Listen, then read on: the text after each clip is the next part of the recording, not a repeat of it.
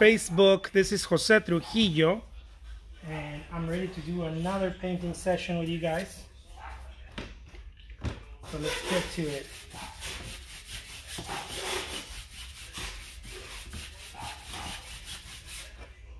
This is going to be super fun.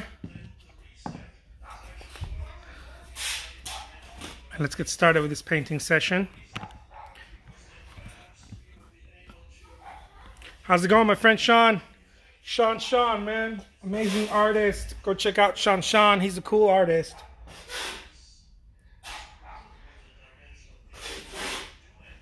All right, let's get started with this.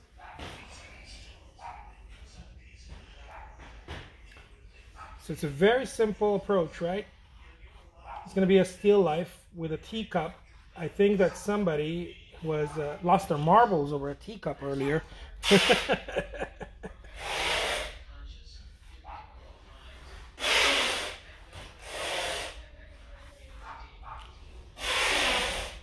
But I'm going to add a little something else to this teacup. That sound you hear in the background, it's my wife taping some of my paintings. But it's going to be ready to be shipped out. How you doing, Jennifer? Good to see you here. Good to see you, Bruce. Let me wave. There we go.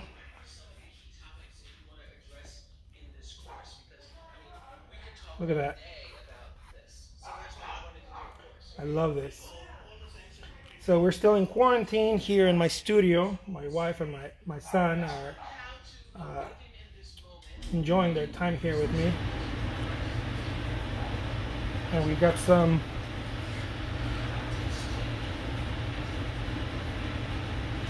I'm gonna be painting a teacup. So that sound you hear right now, it's the swamp cooler in my studio. It gets hot in here, so we use the swamp coolers here in Arizona. Look at that.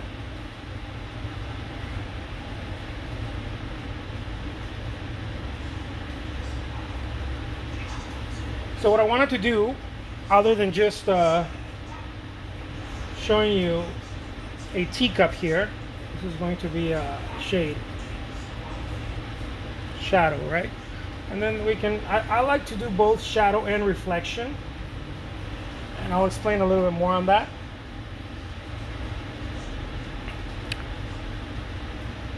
Hi Spence, good to see you here. Thank you for joining.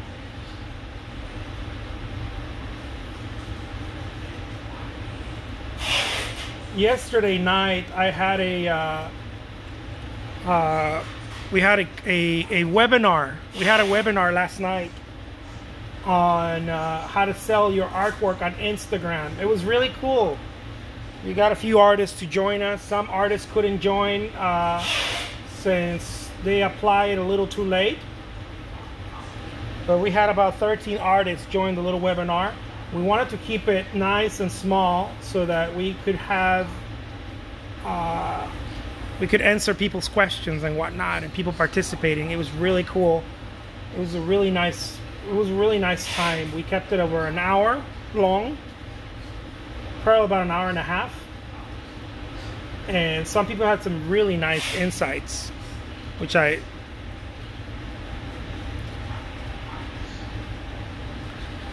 can't see the entire piece. Yeah, no, the entire. It's like writing. Making paintings is like writing. You got to leave some stuff out so that the imagination looks for it. You got to leave some of the stuff out. You can't keep it all in there, because otherwise it's not a painting. It's a photograph or something like that. You got to leave some stuff out. Okay, so let's start with this little piece of, not the pie, we're going to start with a teacup. I'm going to get some yellow and red, okay? And a little bit of purple. And we're going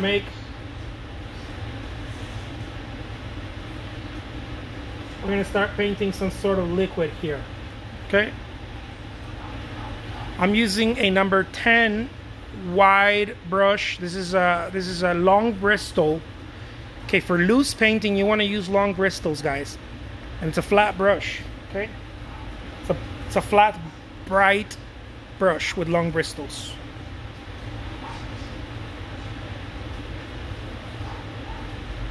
Look at that. And I got all the noise. I got the phone somewhere. I got my son playing the Xbox in the other room. I got the air here.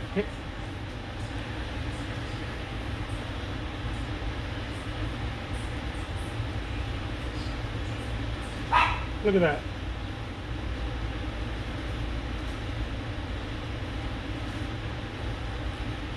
Look at the teacup coming together. Very simple. Very, very, very simple.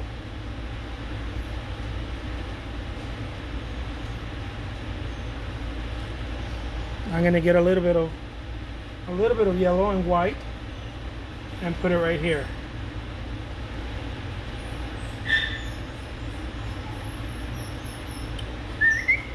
What's going on, good boy? I think my coffee's here, so he's going bananas. We ordered some coffee, so I don't have to leave the studio.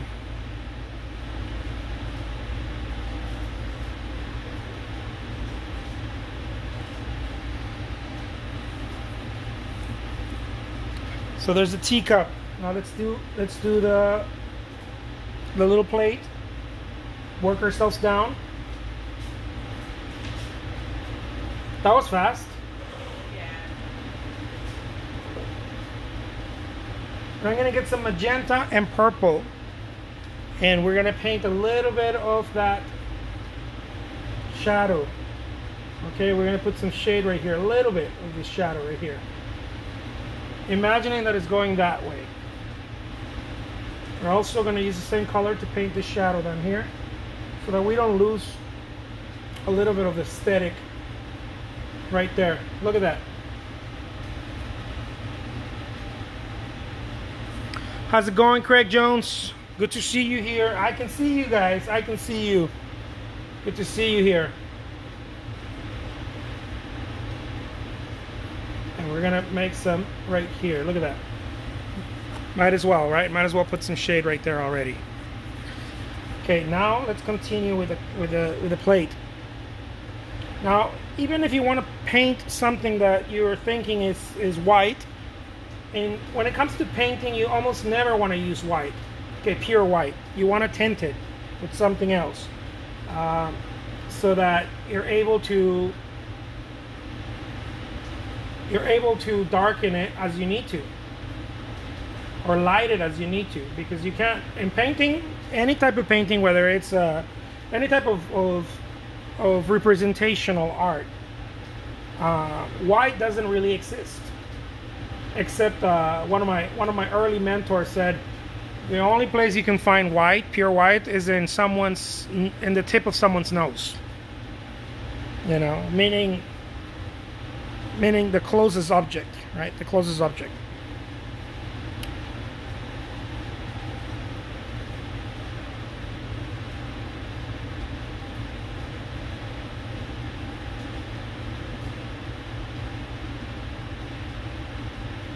Super simple. Look at that.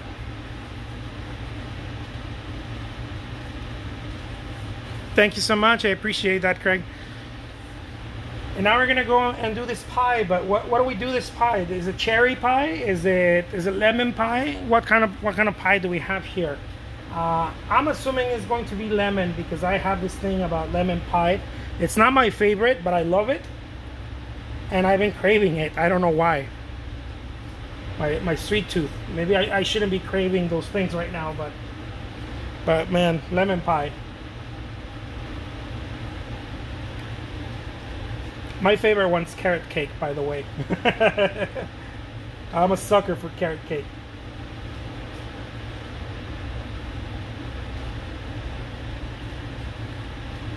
So I'm gonna put a little bit of green in that lemon pie, just to give it that lemon idea of color, no? Look at that. Oh, someone said cherry. Oh man, I moved too fast, right? I think I jumped too fast on that one. I love cherry pie too.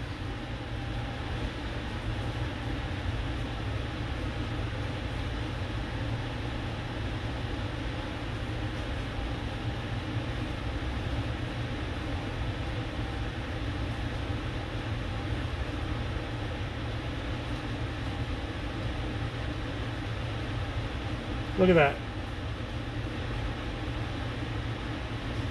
And again, we want to paint some shade, right? We're having some shade happening, some shadow.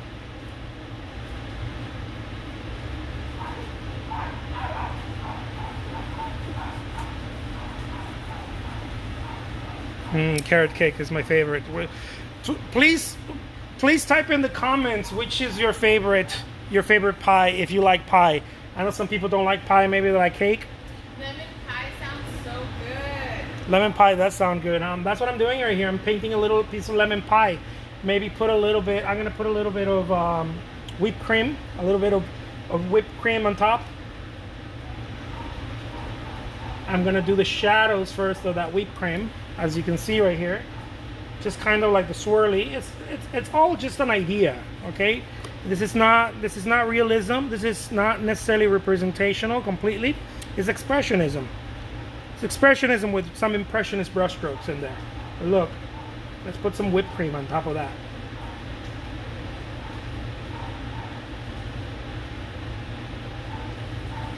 Something like that. Coconut cream pie.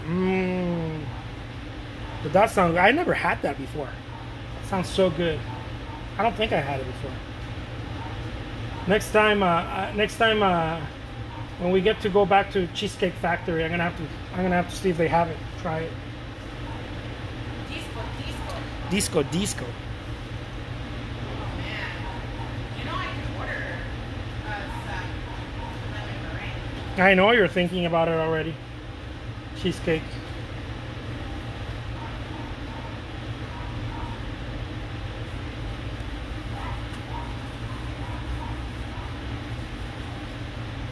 I'm going to switch brushes now, and I'm going to get a wider brush because now I'm not necessarily painting small objects anymore. Right now I'm covering areas, and so I'm going to get a wider brush, and I go into it like this, cutting in there. Look, I'm cutting in there.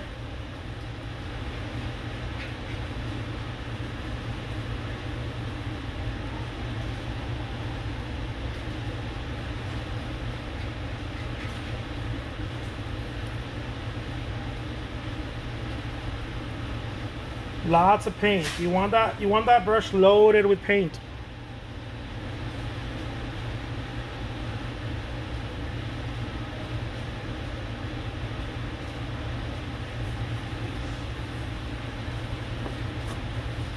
Cheesecake. I love cheesecake. Now that crust right there, we can do something a little bit about that crust because it's just a black line from the initial drawing. I can leave it like that and call it a day, or I can also just put a little bit of crust on here.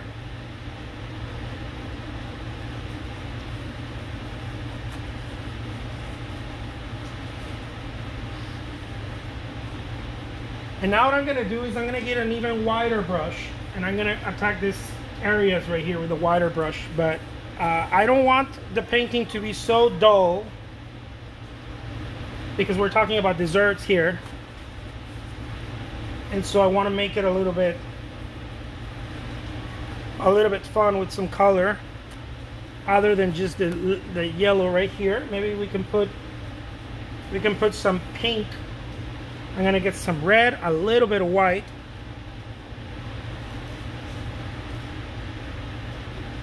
not too much, but just enough, and we're gonna put it down here. Look. And nothing has to be set in stone, guys, okay? Nothing has to be in a way that you can't change it. You can always change it and play with it because this is expressionism. You're expressing the idea of what coffee or tea would look like on a table with a piece of pie. And so I don't want it all to be the same, because in realism you keep it all the same. If the table is that color, then the table is that color. But in expressionism, you don't have to. It's your world. So I'm going to put some very heavy yellow right here.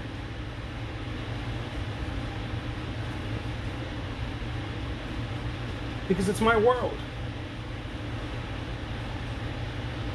That's the beauty of painting. First of all, the beauty of painting loose. And second, painting expressionism. Not just loose, but expressionist. In an expressionist way. Where I can choose the colors. Where I can demand something else of the painting. Or nothing. It doesn't matter. It's my world, right? And when you're painting something like this, it's your world. Look at that. And for some strange reason that I still don't know why, and I don't think I'll ever find out why, there's something back here, and I don't know what it is.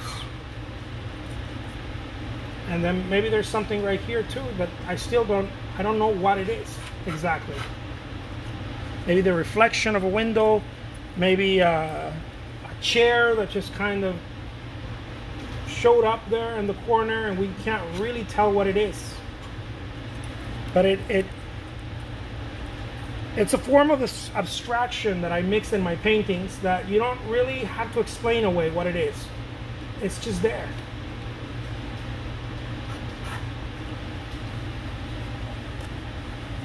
It just kind of shows up and it's there. And it's okay that it's there. Just like in life. In life, everything's fragmented, really. Nothing is one specific way. Everything's so fragmented in life. Try remembering what you had for breakfast yesterday. You know, it's so fragmented.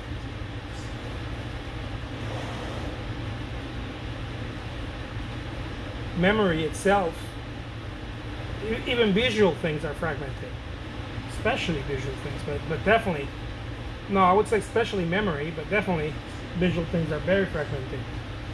Thought forms, all those things are fragmented. And so I like to paint that I like to include that notion in my paintings.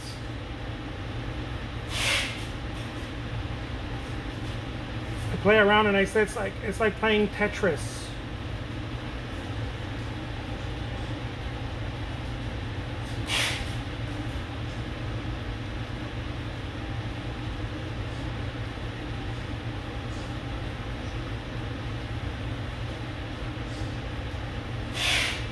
It's like playing Tetris with paint.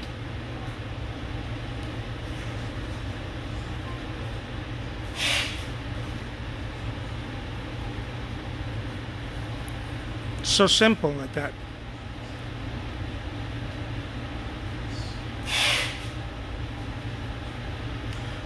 Yeah, we do that. We tend to do that as artists. Very simple things. It's just color, you know, we're just playing with it. I often joke around and say I just imagine that I'm just a grown child playing with crayons. It's just that my crayon is a little bit sophisticated. It's a paintbrush, right? It's a little sophisticated, but it's the same thing. It's no different. I'm just a child who happens to play with some crayons, and some people like it enough to exhibit it and even to purchase it. That's all it is. Look at that.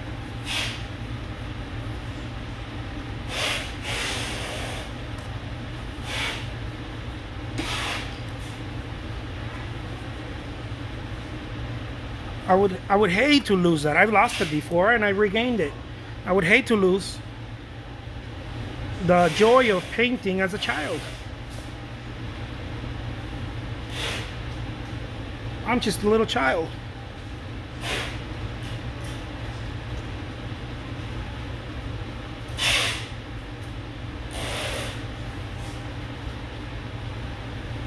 That is all.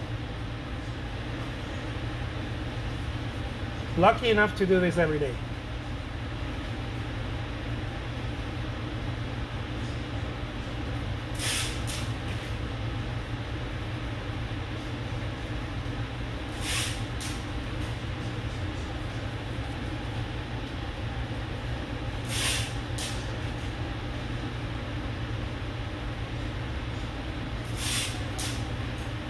So there you have it, my friends. Very simple.